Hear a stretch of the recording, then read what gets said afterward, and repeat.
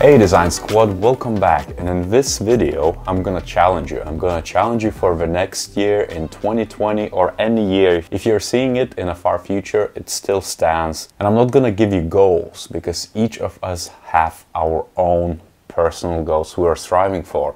And it could be new skill development, honing out existing technical skills in design, progressing in a career, maybe finding a new career opportunity. All of those goals really tie into you being best designer you can be. And you know, it's really hard to come up with systems to actually achieve those goals or get to where you want to go, because you never know if you're on the right path. Now, I'm gonna give you 10 challenges with very basic challenge as well as an upgraded challenge, which is going to put you out of your comfort zones, but it's also going to assure that you're in the right direction, because it doesn't matter what you do. If you just do these challenges, you're definitely going to improve as a designer. You're definitely going to evangelize your skills in the right way. You're definitely going to market yourself right. So without further ado, let's go after it.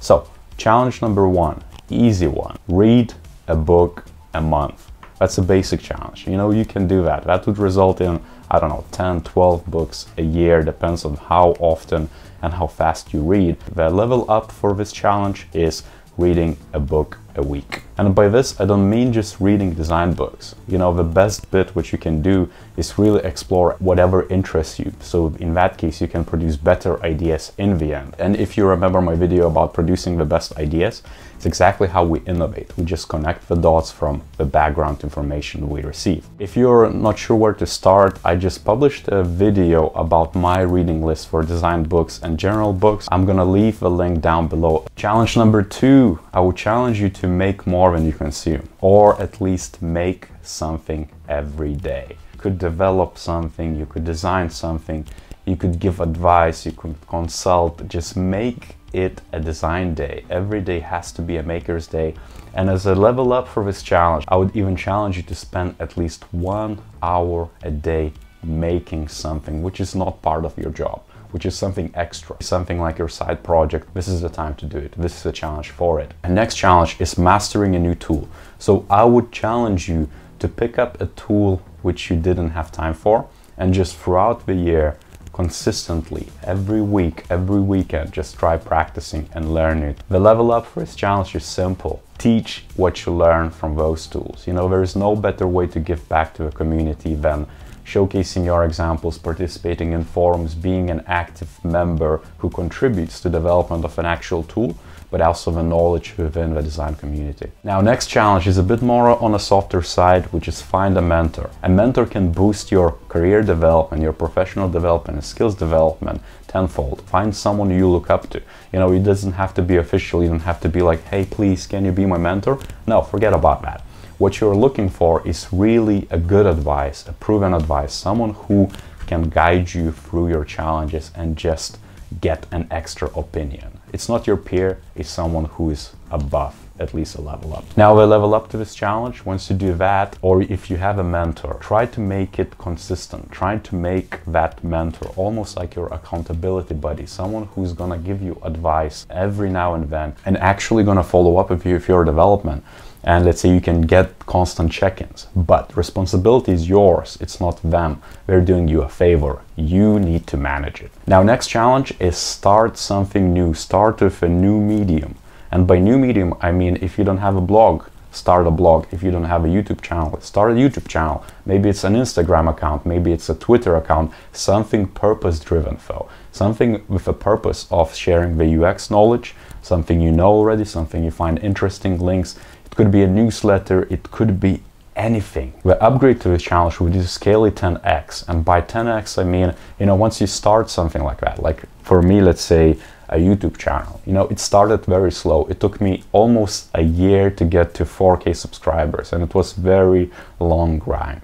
But I really appreciate that because it taught me a lot of different bits. Let's say you start with 1 subscriber, maybe make a goal and challenge yourself to get 1,000 subscribers or 1,000 readers, at least 1 comment per blog post, something along those lines, and that's the upgrade. And the next challenge is to challenge the domain, meaning you know what designers should learn, you know what coders should learn, challenge that. learn a new programming language, learn about marketing, learn about business, challenge the domain and learn something extra. Become a service designer rather than just a digital UX designer. Become a customer experience designer by learning some marketing instead of just UX designer. Improve, learn something new, challenge the domain and dip into something which is totally different or something which is seemingly unrelated. The next stage to this would be to become proficient at it. And it could be that you just want to learn something like simple like HTML, CSS. Well, the level up is to be proficient, something you can actually say, hey, well, I'm UX designer, but now I can also engineer bits or at least hack it as needed. Now, the next challenge is something you should think about doing in your organization. I would challenge you to be entrepreneurial, meaning you're gonna establish new processes, you're gonna hack existing processes, you're gonna look for improvements. And I would challenge you to at least come up with one improvement for your design team or your product team or your tech team, which would actually improve a process. It could be establishing a new tool, it could be introducing a new method, something you learn on YouTube from my channel or any other channels, it could be that. And as a level up, I would challenge you to experiment and go deeper and actually implement something which results in cost efficiency, in better ways to design, something which actually pays back to business. So you have it as a case, as an example. So the next challenge is about design systems. And I would challenge you to create a design system in your immediate team, in your immediate product team. If you don't have one, create a design system. I have a tutorial series on how to make it in Sketch. You can reuse the same principles working with Figma or any other tool. So that's there, just check it out. As an upgrade to this challenge, I would challenge you to, once you're done, to actually make the design system public. In Design Tool Tuesday series, I've approached so many design systems so far and so many directories which you can just submit, and so other people learn, you showcase your work immediately. It's a perfect segue because the next challenge is sharing your work. And sharing your work is really important because if you don't share your work, nobody else will. You need to make it at least a little bit public. Let's evangelize what design is great about. From a previous challenge, you're gonna start a blog or tweeting or Instagramming or videotaping some sort of videos about design, share it. And I would challenge you to start with just maybe sharing or writing one article a month or one video a month. Then if you want an upgrade, if you want to get more challenged, make it one video a week, one article a week, one tweet a week, or maybe even one Instagram shot a day. Now the next one is about the gravitas and the social skills. You know, if you want to become a design leader, you need to be able to give effective presentations, to stakeholder manage people very well. And so I would challenge you to give one talk relating to UX, CX, service design, product design, UI design, whatever you feel like from the design landscape. Give a talk publicly, and it could be that you give it to your teammates, it could be that you give it within department or wider organization. The next one is to give it publicly, meaning give a public talk in a meetup, in a conference if you have an opportunity, somewhere where people who are from different backgrounds can actually judge you, give you feedback, you can connect, network. You know, there is no failure, and a lot of people feel threatened by this because it's quite hard. It is hard, it's gonna improve your gravitas, and the rewards are gonna be exponential. So that's 10 different challenges. I'm gonna give you one bonus one before we wrap up, and it's about giving back. Now, my YouTube channel all this year, all this 2019 was about upskilling my peers, my junior designers, my team. I'm really glad that, you know, all that knowledge, all those videos actually are useful for you publicly, because really all I wanted to do is to share and quickly upskill in a specific skill set my peer designers. But I would advise you to, the same way, think about how you can give back to the community. And so I would advise you to find maybe a local business, a non-profit, a friend, a family member, and just give a certain part of your time to them. Maybe give, I don't know, 4 or 5 hours a week on a weekend for that project. Because one, it's going to return you a case study for your portfolio, let's say, but two, it's actually going to bring value. And usually when you give it back, it usually returns that value tenfold.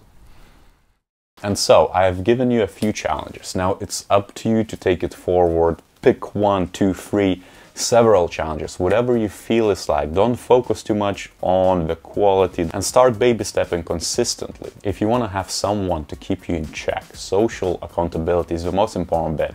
If you don't have anyone, leave a comment down below or email me. I'll happily be your accountability buddy with limited availability. I might give you some inside advice or give you some pointers. But besides that, just pick 1, pick 2, pick 3 and get after it. That's the most important bit, so that you initiate and actually do something about this. Forget the resolutions, forget anything else. It's your year, your 365 days of opportunities. Take yourself out of the comfort zone and embrace the achievement. And so, I hope it's useful. Give a like, subscribe to this channel, share with your friends if you find it so, and until next time.